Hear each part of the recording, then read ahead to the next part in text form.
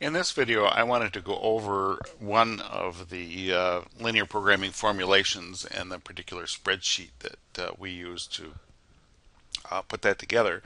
Uh, this one is that second um, one that we did, and there were a couple of you who were a little less sure about the formulation after we got done. So let's talk about that. In this one, the company plans to make three models, A, B, and C. So we have three columns up here at the top labeled A, B, and C. And they said that they can make 100 of them total. So let's let's look at that constraint first. That's this one right here in row 6. And so we want to count up the number of models that they make. And so what we do is we put a 1 in each one of the coefficients here, so that if we make one of the 1A, 1B, and 1C, that we have the total of 3 over here. And we can see that if we put a 2 in the B here, that we would make a grand total of 4. So, or if we put 0 in there, we make 2. If we put 0 in here, we'd make 1. And with 0 in here, we'd make 1.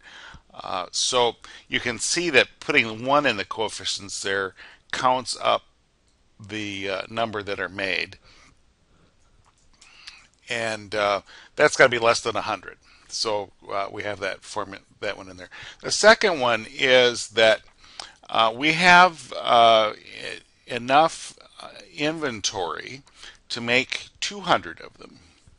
And again, this is just a matter of counting them up and making sure that we don't make more than 200. And so this constraint looks just like the other one and says that we're going to make less than 200. Now you might ask yourself the question, if one says 100 and one says 200, we really don't need that one. And that is true. We really don't need that constraint. Okay, but I put it in there for completeness. Now the third one is the paint. And for the paint constraint, it says each one of the model A's requires 5 gallons. So we put a 5 as a coefficient in here. Each one of the B's requires 7 gallons, so we put a 7 as a coefficient in there. And each one of the C's requires 10 gallons. And so if we make one of each, we count up 22 gallons total, and that has to be less than the 1,000 gallons of paint that we have in inventory. Now, marketing, there's two constraints for marketing, A and B. The first one says that for marketing, we want exactly 20 Model A's.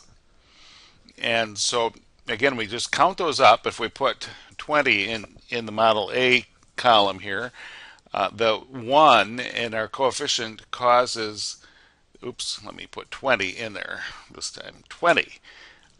And we find over here when it does all the counting that that is indeed 20, so that's good. The B, and we have nothing in the other two columns because we don't want to do any counting in those columns.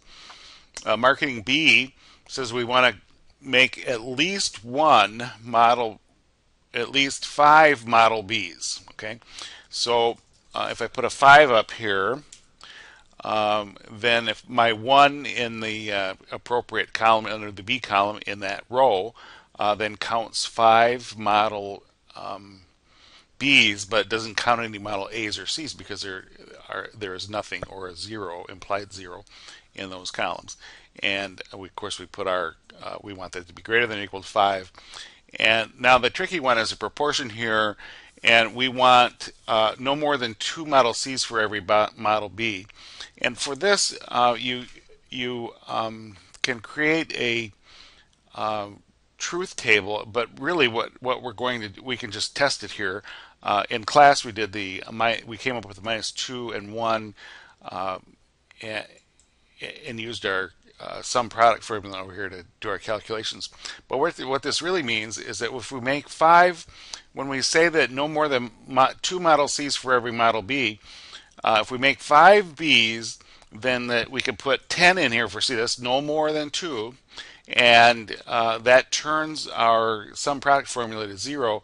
And we want that to be less than or equal to the 0 as a constraint. If I put 11 in there, that's more than 2 model C's for a model B, and you can see that that turns positive. So this value should always be positive or negative or 0. And we'll always do that, fulfill that constraint. And the way we did that, of course, is minus 2 plus minus 2b plus 1c. It has to be less than or equal to 0. And so if I turn that back to 10, it's 0. If it's 9, of course, we're making less than 2 c's for each b, and it's negative. So that's how we set it up. Now, the only thing I didn't do was how we calculated the profit. And our profit, I'm going to put ones up here just so we get back to normal. And we're only interested in profit. We don't strictly care about revenue and cost. We just care about the difference between revenue and cost. So for Model A's, 16,000 minus for revenue minus $12,000 for cost is 4,000, and the same idea for the B's and C's, and we add those up using our sum product formula. So that's how we do the formulation, and in the next video I'll show you how we set up the solver.